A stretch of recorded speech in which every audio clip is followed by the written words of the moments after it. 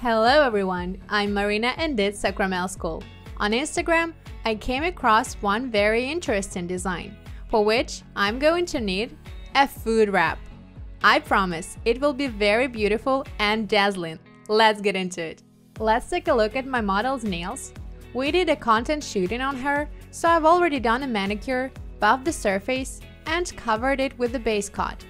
We just need to set up the forms and get to the most exciting part, sculpting and design. So it's totally fine if you do a manicure and apply a base coat, and only the next day you will do an extension. Now I need to degrease the base coat. I won't apply any more base, so I proceed with the form setup. I want you to point out the fact that I cut the free edge completely. In some areas I left the natural nail, for example here on the ring finger, so the free edge is symmetrical. If I had filed it off following the nail growth, it would have been inconvenient to set up the form. I would have had to cut it deeper. We will shape almonds. The forms I use are from Artex. I remove the central part, cut the perforation, pull out the center,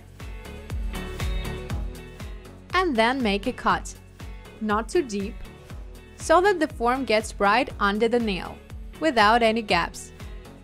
I can mark the areas where I need to make cuts, or you can just remember them. Small cuts, around 5 mm deep. Now we can remove the substrate, stick the form ear to ear precisely. Put the template like this and squeeze it into a sharp needle to the central black line to form the almond shape. I set it up on the finger from the bottom, stick the upper ears, check if the central axis of the template follows the central axis of the finger, and after that, I can stick the lower ears and squeeze the shape well under the finger to make a triangle so that we get beautiful, elegant almonds. The form is set up straight. These forms are very sticky, so I can do a few nails at once.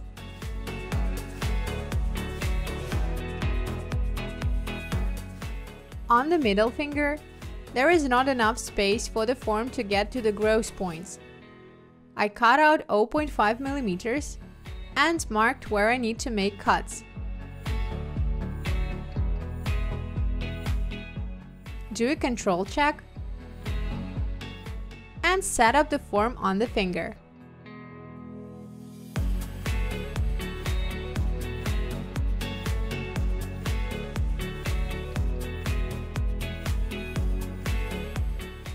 What's special about my model's nails is that the nail bed is long and there's a chance to get the form under the hyponychium.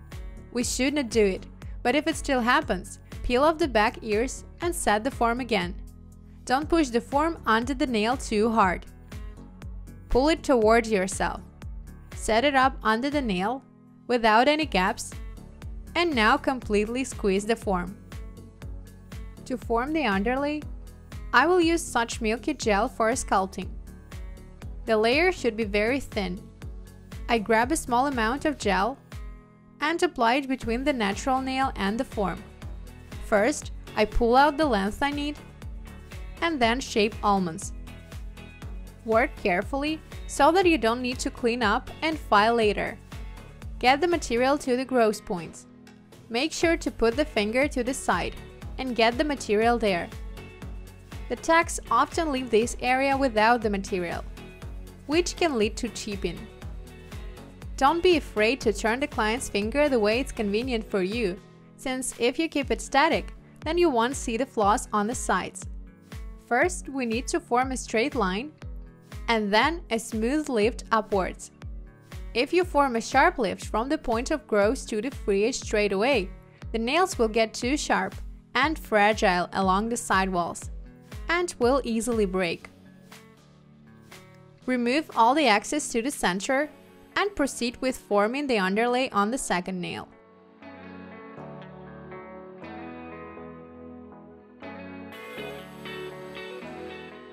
Compare the lengths of the nails.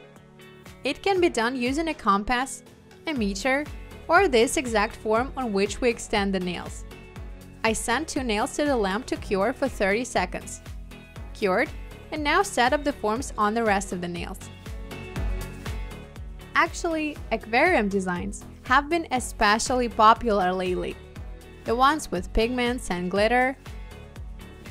I really think that they look gorgeous.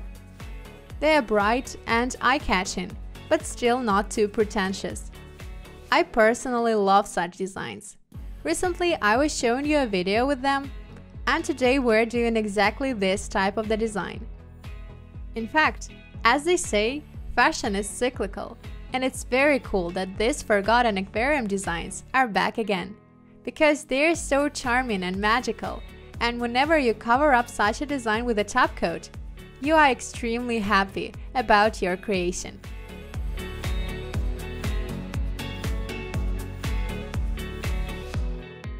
While my model is curing her thumb, I will prepare a food wrap.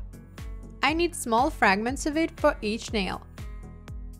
You can use scissors or just tear it off like that. By the way, when I teach sculpting courses and I don't have such a wrap with me, I tear off a similar film from the water bottles that we order. The only thing is that the film is thicker, so it's still better to use the food one I'm using right now, because it is thinner. I have already prepared the wrap pieces. Now we will apply a sculpting layer of the white milky gel. I smear the nail plate a little so that the gel spreads over it. Carefully painting near the cuticle area and on the sides. Then I grab a big sculpting drop, put it in the center, and spread. Following the sculpting rules, I tilt the finger slightly down, so the material does not flow onto the cuticle. I also don't get it close to the sides, because after applying the wrap, there may be leaks. I pull the material to the free edge, so we get such a thick layer. I ask my model to turn a hand over, so the material could flow to the center, while I'm straightening the piece of the wrap. Turn it over, and put it on the nail like this. And now the most interesting step. I need to take an orange stick, and just like this, I start squeezing the film, forming high borders on the surface.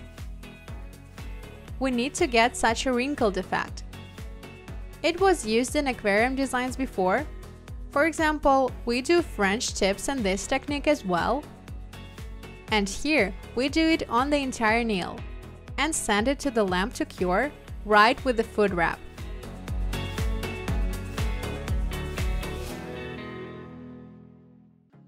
Now remove the wrap very carefully so as not to tear it off, and we get such a sharp hedgehog effect. And repeat the same process on the rest of the nails. A thin layer to moisturize the surface, the finger is tilted down,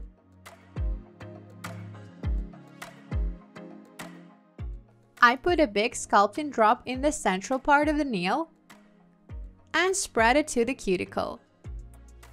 A little bit on the sides,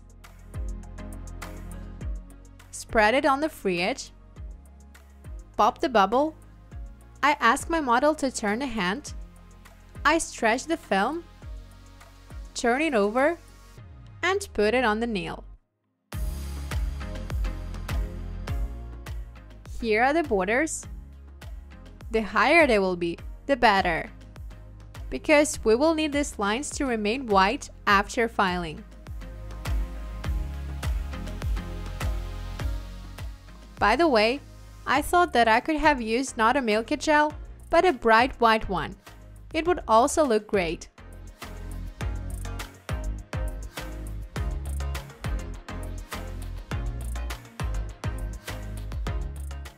Now let's proceed with the design. For this, we will need different nail powders: golden, bronze, other shades of brown. But I didn't have a brown one, So I got the idea to take the eyeshadows that I use in my makeup routine. Unfortunately, the palette suffered a little on the last flight from Sochi where I went skiing. But the shadows did not lose their colors. So you can use them as well since they are very pigmented and easy to apply. Working with nail powders, make sure to cover the desk with paper. Otherwise, your workplace will be snowed under them. And, as I always say, try not to sneeze. Because then, it will be not only on the desk, but all over your face. Now I grab some pigment and randomly rub it in. With such strokes. Grab another shade. This one is very beautiful, golden bronze shade. It shines perfectly. And now let's take some golden Yuki flakes. They give more sparkle. Let's add a little bit of silver. Look, it's so sparkly. And now I take my eyeshadows of a darker shade, a brown one, to add a pop of color. And with a fluffy brush, I rub in the pigment. Remove the excess. I don't apply a lot near the cuticle, so that there are no liftings. It's so beautiful. There is a nice fabric, even satin effect. So gorgeous. And we move on to the next.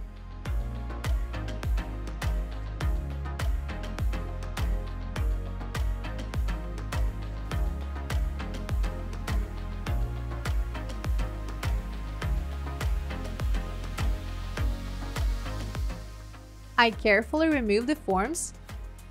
I know what you're thinking now. The nails are rich. But no, they won't remain like that. Here the main design point is to file them later and get to the lines of the milky gel. Now I take a clear medium viscosity gel. I've got this one. It looks pink in a jar, but in fact it's clear. Grab a big drop. We need such liquid consistency so that it could get between all the folds of our previous gel layer. Fill it in and check the architecture from the side. Don't apply too much, otherwise you will have to file a lot. To be honest, there is still a lot to file, so don't overdo. It is more convenient to use a thin brush near the cuticle. I can turn the client's hand to spread the material. Helping with a thin brush, I send it to the lamp to cure for 1 minute. The most important thing is that while laying out the gel, you should not touch pigments, so that the glitter does not get into the jar with gel. So I pull the gel just from the top, carefully laying it out. Or use such a gel that you only use working with glitter, or the one you don't need. Otherwise, all of your clients will get not planned glitter nails.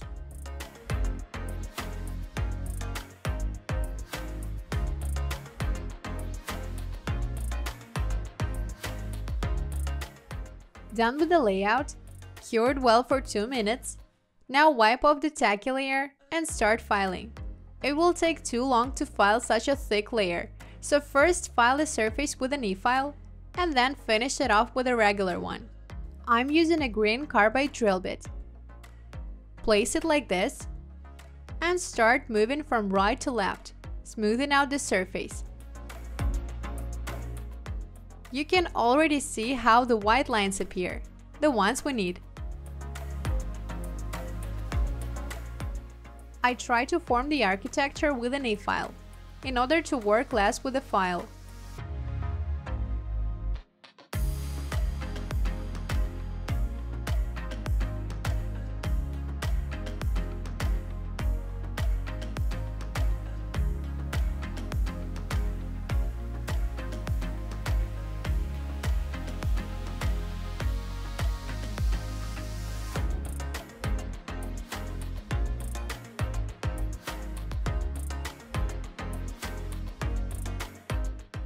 I will use a 100/180 grit abrasive.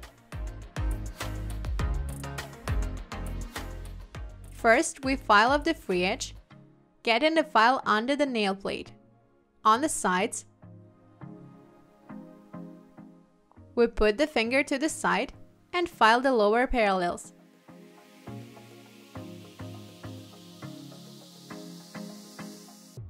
The cuticle area with the soft side,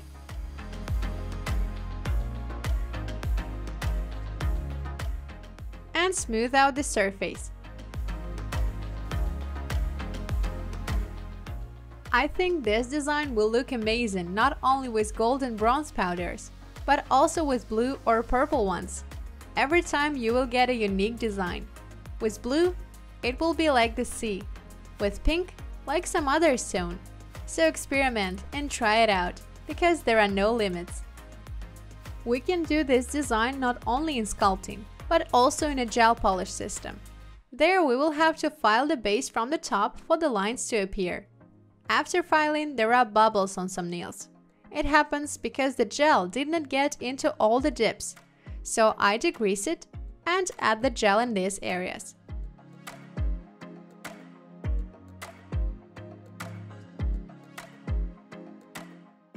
After curing, I wipe off the tacky layer and buff the surface. Now degrease it, remove all the dust. And what is left to do is to cover it up with a top coat and admire our dazzling result. I apply a non-tacky glossy top coat, and I love this very magic. When the aquarium design starts to sparkle and shine. This is the coolest feeling when you see the result. Why you did all this work? It looks incredible. Let's look at the nails. With such a voluminous design, they don't look bulky. The tips are thin, so we have followed all the sculpting rules, but yet the nails look multi-layered, complex, and beautiful.